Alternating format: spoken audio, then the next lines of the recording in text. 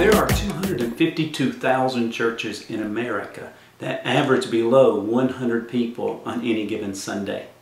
That's nearly 60% of all the churches in our country. Oftentimes I'm asked by pastors, Todd, how can I break the 100 mark? How can I break the 100 barrier? Now that is a legitimate question. However, it may not be the right question. I think we need to answer this question. Why isn't our church over the 100 mark? Why can't we get beyond the 100 barrier? And the answer to this question is simple, not complex at all. In fact, I believe it is so simple that we often ignore it. And the answer is this: infrastructure. You see, infrastructure determines the size of your church. Let me explain. Let's say that this is your church, and let's say you're running 70, or perhaps you're running 80 in attendance and you want to get to the 100 mark, or you've been at 90 for some time and you want to break the 100 mark. And there you are, and you're trying to get beyond that 100 barrier, that huge wall. The infrastructure of your church will determine the size of your church. Now this is a bowl, but let's say this is the infrastructure of your church. Now we're not talking about the capacity of the building, we're talking about your capacity to minister to people. People come to your church and they love your church and they enjoy the preaching and they enjoy the music, they enjoy the ministries that you have. And people keep coming and guests keep coming and people keep joining your church and having a good time.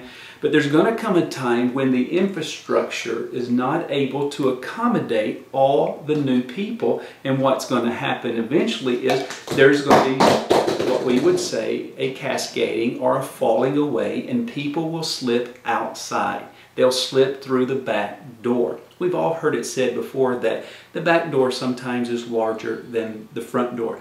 And what makes that possible is because the infrastructure is not in place to accommodate all the new people.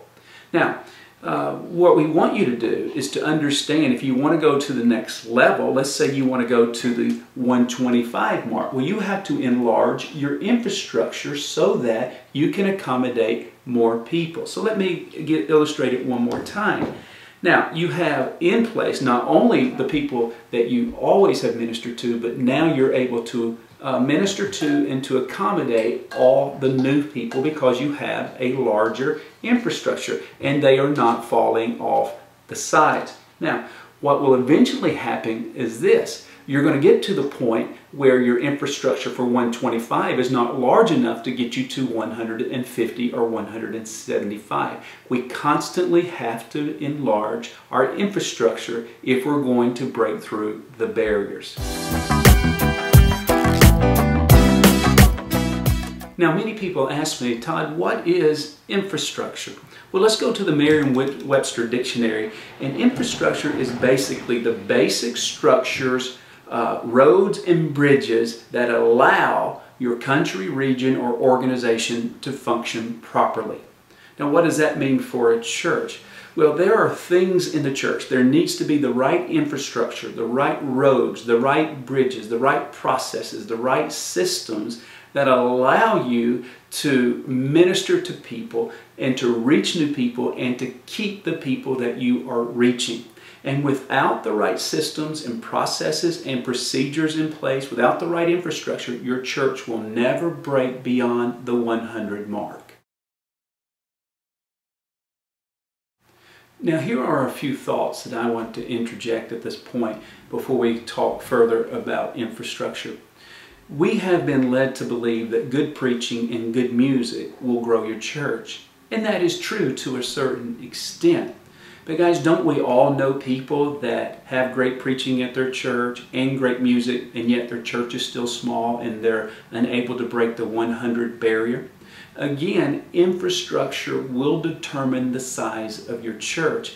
You as a pastor or leaders, you are constantly having people come to your church, visit your church, people getting born again at your altars. But you look up 2 weeks, 3 weeks, 6 weeks, 3 months down the road, and where are those people?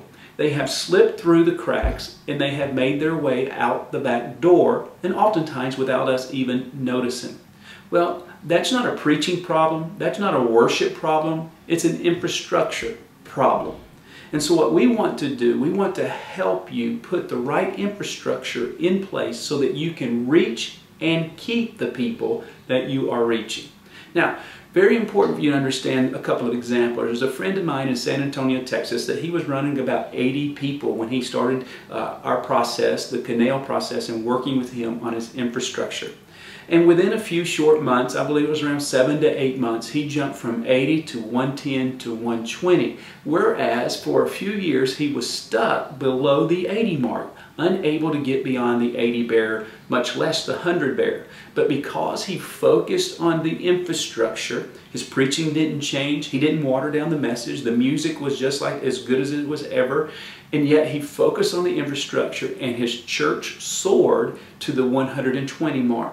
I have a friend in Indiana that for 3 years they were stuck between that 50 to 60 mark. They would hit 62, drop down to 48. Then it hit 55, drop down to 50. But they could never seem to get beyond the 65 to 70 mark consistently. Well, we started working with him, and within 6 months his church went from 55 to 110 in 6 months. Why? It's not because the preaching changed, it's not because the worship changed, but they began to focus on the infrastructure, narrowing the gap of the back door.